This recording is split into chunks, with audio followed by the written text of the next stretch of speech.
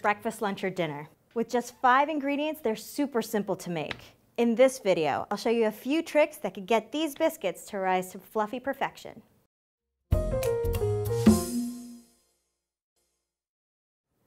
All cooks have an Achilles heel.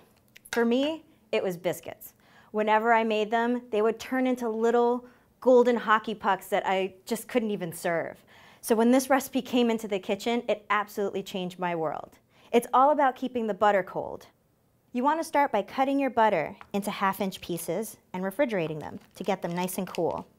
Cold butter stays in bigger pieces when you incorporate it into the dough. So as your biscuits go in the oven, that butter melts, creating pockets of steam, which help give the biscuits a bit more rise. So now, let's put our butter in the fridge for about 15 to 20 minutes. My butter should be cooled by now. And in the meantime, I've chilled my flour, a bowl, my baking powder, as well as my food processor bowl and blade.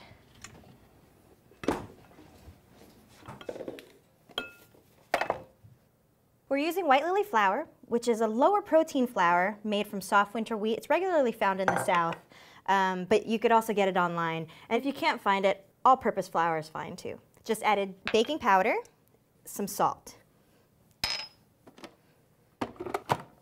We're going to pulse this a couple times just to make sure that it's mixed. Now we add our butter. Remember, it's nice and cold. We're going to put it all in, and we're going to do 10 one-second bursts.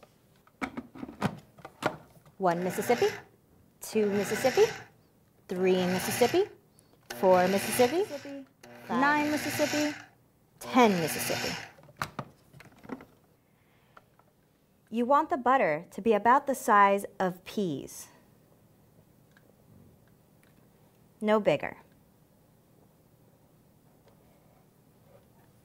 You want to pour your dry ingredients into the chilled bowl.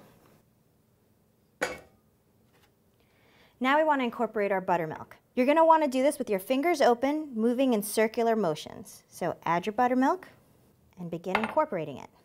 It's better to do this by hand because you could really feel the moisture of the dough and make sure that everything's combined. It also helps you from not overworking the dough. Overworked dough will really toughen the biscuits. Your dough is ready when it all starts to come together.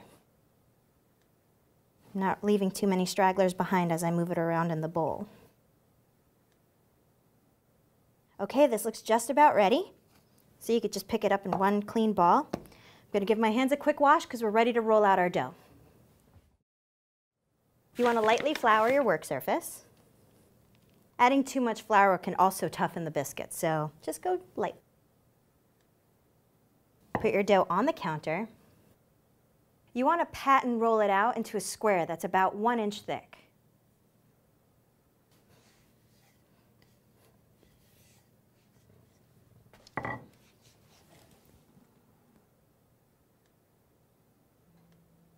Here are a few of those tricks we were talking about before. You're going to want to dip your cutter in a little bit of the flour so that it moves smoothly up and down. Another trick is you want to push your cutter directly down and pull it straight up. Don't twist. You want to cut out as many as you can on this first go and place them on your baking sheet. Now here's another one of those tricks. You want these guys to sit shoulder to shoulder. You want them to touch each other. When they're like this, the steam won't have anywhere to go but up. Now we got 4 biscuits on our first round. We're only going to mash this dough together one more time and re-roll. By the 3rd re-roll, it's just a big old messy biscuit and you don't really want that. And once again, pat it and roll it until you get a 1 inch thick square.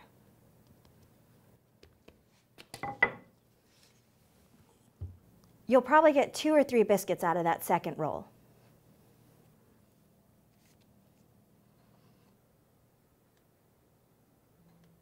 Now we're going to brush these with a little buttermilk to help their color. You could still see those big chunks of butter that we were talking about before.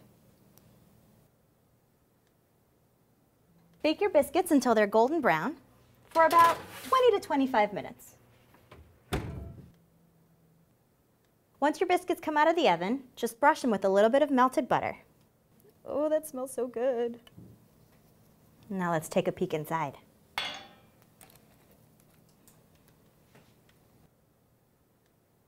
Perfect.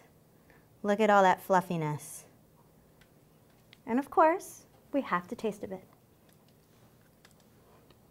Nice and fluffy, with a hint of tang from that buttermilk. These can't be beat.